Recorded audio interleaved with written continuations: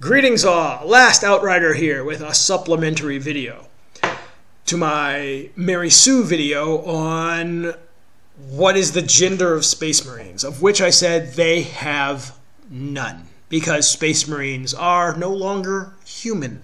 They don't consider themselves human, and I thought this was abundantly obvious to anybody with even a cursory knowledge of Warhammer 40k. But apparently, no, there are a lot of guys out there with homoerotic fantasies that Space Marines are actually just hyper men on steroids. You're wrong. Whether you believe that prepubescent females can undergo the implantation process or not, one thing is absolutely clear. Space Marines are not human. So, let's go through the implantation process. Now, I had to actually dig pretty far back to find out what it takes to create a Space Marine, because believe it or not, nothing has been written on this subject since White Dwarf 98 from 1988, written by Rick Priestley, who, since he has absolutely nothing to do with Games Workshop anymore, as far as I understand, and if you want to retcon everything that has been written and added to 40k since 1988, you're going to be getting rid of a vast majority of 40k as you know it. If you want to know what Space Marines were like in Rick Priestley's day, I suggest you pick up the Ian Watson book, Space Marine, if you'd like a scatological adventure and see what they were like. So, here's the implants necessary to become an Astarte. Okay? There are 19 implanted organs, and they are very complicated, and because several of them only work properly or at all in the presence of other implants, the removal, mutation, or failure of one organ can affect the precise functioning of the others. Because of this, and the fact that each chapter's gene seed belongs to that chapter alone, different chapters display different characteristics and use different sets of implants and methods of implantation. Okay? So every chapter is unique. Chapters can't even swap gene seeds. Throughout the implantation process, the Marine must undergo various forms of conditioning in order for the implanted organs to develop and become part of the physiology. Below is a list of the complete set of implants used. Phases 1 through 3 can be introduced at the same time, ideally between the ages of 10 and 14 years of age. So here they go. This is why I'm saying you can start with either a prepubescent male or female. It doesn't matter, because let's really just listen to what these implants are. And you tell me, which one of them do you think couldn't be placed into either gender? Phase 1, secondary heart. The simplest and most self-sufficient of implants. Allows a Space Marine to survive, his other heart being damaged or destroyed, and to survive in low oxygen atmospheres. Phase 2, osmodella. A small, complex, tubular organ, the osmodella, or secretes hormones that both affect the ossification of the skeleton and encourages the forming of bone growths to absorb ceramic-based chemicals that are laced into the Marine's diet. This drastically alters the way a Space Marine bones grow and develop. 2 years after this implant is first put in, the subject's long bones will have increased in size and strength, along with most other bones. The rib cage will have been fused into a solid mass of bulletproof interlocking plates. Okay? So that right there means looking at an Astarte is not going to be looking at a human. No rib cage. Next, phase 3, the biscopia. Oh, this is the important one. This small circular organ is inserted into the chest cavity and releases hormones that vastly increase the muscle growth throughout the Marine's body. It also serves to form the hormonal basis for many of the other later implants. Okay? So that's where Astarte hormones come from. That's where they come from. A phase 3 implant. And I'm also guessing that it is at that time they would remove any other organs that would secrete hormones to interfere with this. Ergo, sex organs. Next, the hemastamen, phase 4, implanted into the circulatory system. This tiny implant not only increases the hemoglobin content of the subject's blood, making it more efficient at carrying oxygen around the body, and making the subject's blood a bright red.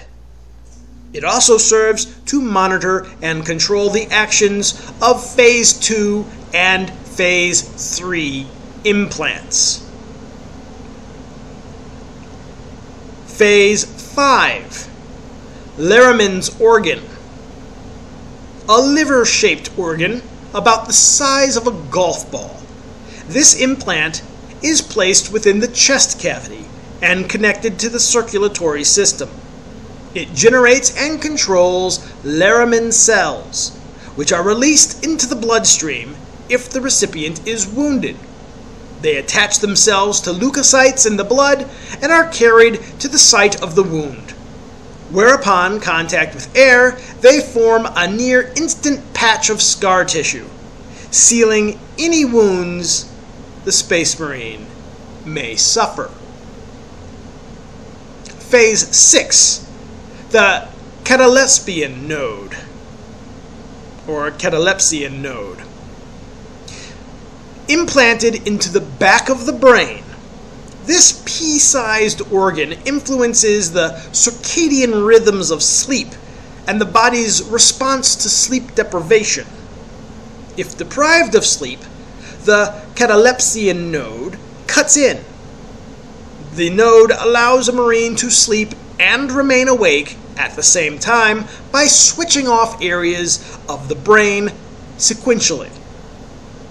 This process cannot replace sleep entirely, but increases the Marine's survivability by allowing perception of the environment whilst resting. This means that a Space Marine needs no more than 4 hours of sleep a day, and can potentially go for 2 weeks without any sleep at all. Now, here's a note, that was 1988.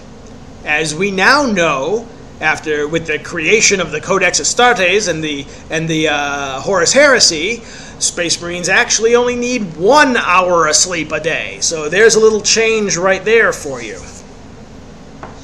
And they can actually go without sleep at all. I think there was one story where they said they went like 267 days without sleep. So things have changed. Phase 7, the preomnor.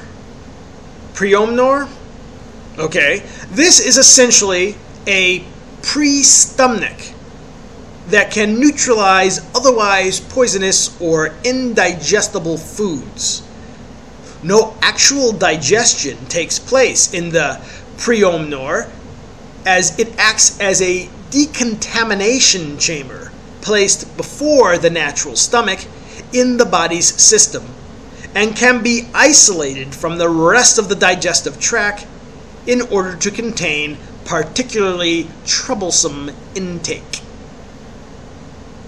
Phase 8, the omophagia. This implant allows a Space Marine to learn by eating. It is situated in the spinal cord but is actually a part of the brain. 4 nerve bundles are implanted, connecting the spine and the stomach wall. Able to read or absorb genetic material consumed by the Marine.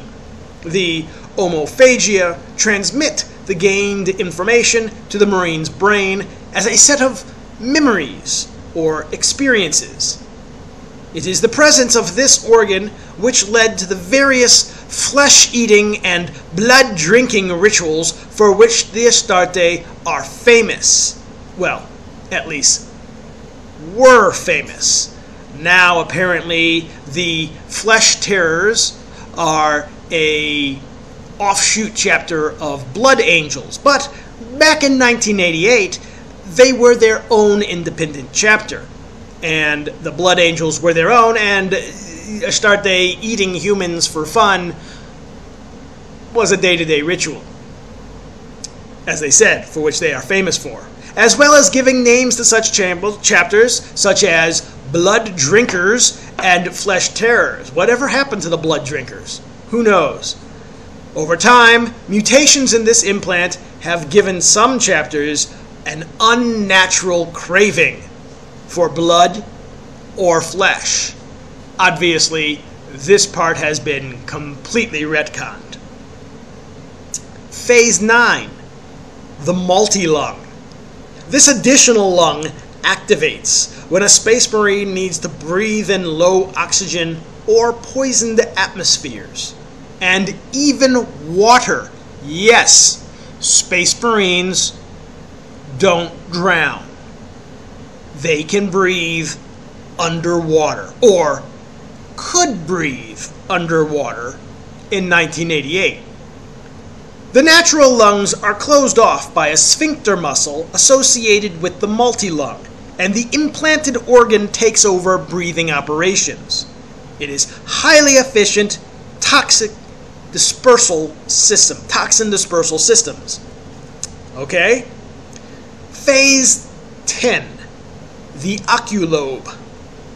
This implant sits at the base of the brain and provides hormonal and genetic stimuli, which enable a Marine's eyes to respond to optic therapy. This in turn allows the apothecaries to make adjustment to the growth patterns of the eye and the light receptive retinal cells.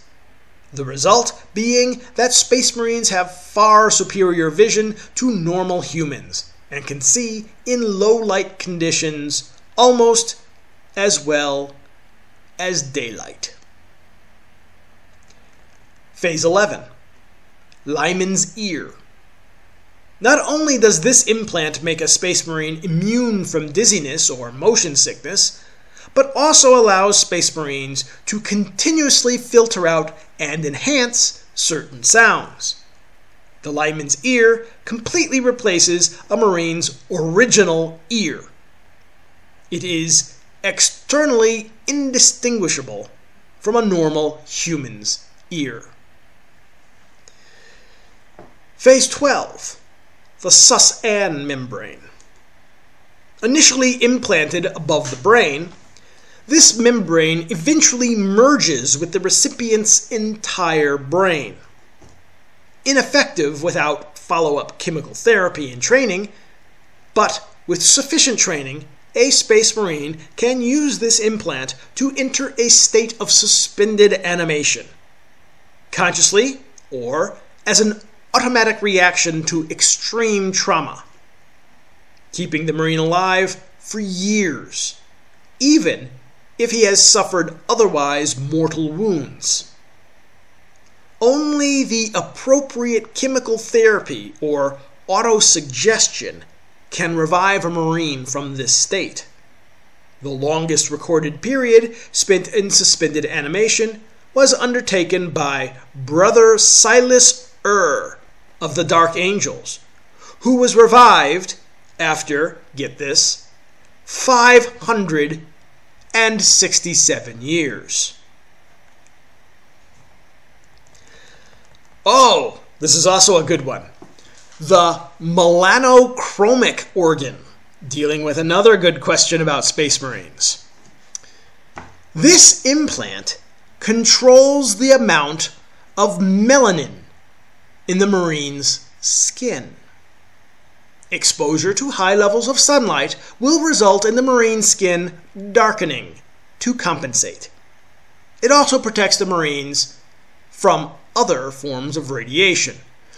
So, to answer the question then about skin coloration of Space Marines, there you go. They will change to whatever color they need to change based upon radiation conditions and sunlight. That's that. So feel free to paint your Marines any color you want. Next, the oolytic kidney, phase 14. In conjunction with the secondary heart, this implant allows a Space Marine to filter his blood very quickly, rendering him immune to most poisons. This action comes at a price, however, as his emergency detoxification usually renders the Marine unconscious, while his blood is circulated at high speed. The organ's everyday function is to monitor the entire circulatory system and allow other organs to function effectively. This was actually interesting because it was used back in the early days of 40k as a weakness for Marines. If they are hit with sufficient high levels of toxins or poisons in their systems, it may not kill them, it will knock them out. You can knock a Space Marine unconscious. And I believe the first time I heard about this being used was with the Space Wolves, with their when they created some, I'm not going to call it alcoholic drink, but some drink which intoxicated or mimicked intoxication, and it was based upon the oolytic kidney. Basically, they could drink themselves into a stupor as they purified their blood. Phase 15, the neuroglottis. This enhances a Space Marine's sense of taste to such a high degree that he can identify many common chemicals by taste alone. A Marine can even track down his target by taste. Phase 16, the mucrinoid. This implant allows a Space Marine to sweat a substance that coats the skin and offers resistance to extreme heat and cold, and can even provide some protection for the Marine in a vacuum. This can only be activated by outside treatment and is common when Space Marines are expected to be fighting in a vacuum. There you go.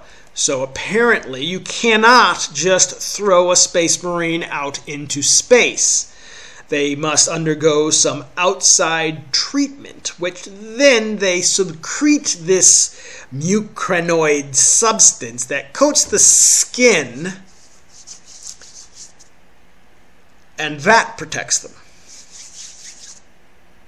Phase 17, Becher's gland, consists of two identical glands implanted either into the lower lip alongside the salivatory glands or into the hard palate. The gland works in a similar way to the poison gland of venomous reptiles by synthesizing and storing deadly poison, which the Space Marines themselves are immune due to the gland's presence. This allows a Space Marine to spit a blinding contact poison.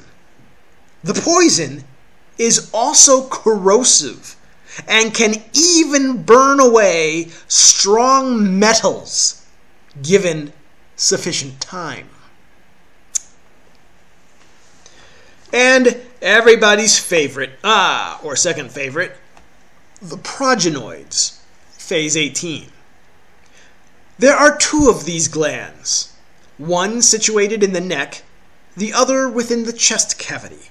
These glands are vitally important and represent the future of the chapter, as the only way, I'll say again, the only way new gene seed can be produced is by reproducing it within the bodies of the Marines themselves. This is the implant's only purpose. The gland absorbs genetic material from the other implanted organs. When they have matured, each gland will have developed a single gene seed corresponding to each of the zygotes which have been implanted into the Marine. These take time, 5 years in the first case, 10 in the latter, to mature into gene seed. The gene seed can be extracted and used to create more Space Marines. So, the first gland implanted into the neck matures in 5 years. The second one implanted into the chest matures in 10 years, which means if a Space Marine is killed within 5 years, they're not getting anything from it. Phase 19, the black carapace. The most distinctive implant. It resembles a film of black plastic that is implanted directly beneath the skin of the Marine's torso in sheets. It hardens on the outside and sends invasive neural bundles into the Marine's body. After the organ has matured, the recipient is then fitted with neurosensors and interface points cut into the carapace's surface. This allows a Space Marine to interface directly with his power armor, which answers your question about who can use Space Marine power armor. You cannot without the black carapace, which means if you were to look at the chest of any Space Marine, it would be a big black carapace armored chest. So basically, even if they're not wearing power armor, they're still wearing carapace armor. And this is the interface with their power armor. But we're not done here, people. No. Conditioning.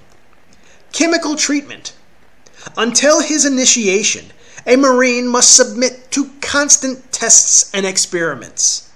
The newly implanted organs must be monitored very carefully, imbalances corrected, and any sign of maldevelopment treated. This chemical treatment is reduced after completion of the initiation process. But it never ends. Marines undergo periodic treatment for the rest of their lives in order to maintain a stable metabolism. Marine power armor suits contain monitoring equipment and drug dispensers to aid in this, which is why they never take off their armor typically. Space Marines are not a self-sufficient organism. They must constantly undergo metabolic adjustment, or their organs start failing. Hypnotherapy. As the super-enhanced body grows, the recipient must learn how to use its new abilities. Some of the implants, specifically phase 6 and 10 implants, can only function once correct hypnotherapy has been administered.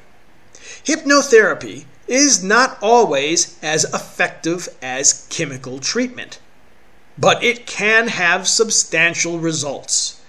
If a Marine can be taught how to control his own metabolism, his dependence on drugs is lessened. The process is undertaken in a machine called a hypnomat. Marines are placed in a state of hypnosis and subjected to visual and oral stimuli in order to awaken their minds to their unconscious metabolic process is. Training. Physical training stimulates the implants and allows them to be tested for effectiveness. Although, I've never heard of that. Indoctrination. Just as their bodies receive 19 separate implants, so their minds are altered to release latent powers within. These mental powers are, if anything, more extraordinary than even the physical powers described above. For example, a Marine can control his senses and nervous systems to a remarkable degree, and can consequently endure pain that would kill an ordinary person. A Marine can also think, and react at lightning speeds. Memory training is an important part of the indoctrination too. Some Marines develop photographic memories, or today it would be called holographic memories. Obviously, Marines vary in intelligence, as do other men, and their individual mental abilities vary in degree. After all of these implantations and alterations to the human body, there is a serious debate as whether or not Space Marines are human. While they undoubtedly serve humanity, they are at least 2 meters tall, can breathe poison, and eat through metal. Now I ask you, why would any of this process be impossible to implant into a prepubescent female? With the end result still being a Space Marine. I see no reason why not. There was one thing that I could find that supported it, and that was in the recruitment process, in which Rick Priestley wrote that one of the most selected for, here it is, among the most valued traits in a recruit are aggression and psychotic level killer instinct. And it is true. Most psychotics are male. So, I guess, I don't know if that's a good thing, but you need to be psychotic before you're selected to be a Space Marine. If you're not psychotic, you just don't have what it takes. So, I don't know if that's an advantage. You have to be crazy first. Anyways, that's what it takes to be. Those are the implantations. That is the process. And I think that now, after 1988, going up to today, it is perfectly acceptable to say that these 19 organs can be planted into a prepubescent human. Period. Granted, it has to be a psychotic human, but nonetheless, just a prepubescent human. Let's see who disagrees now. Until then, bye.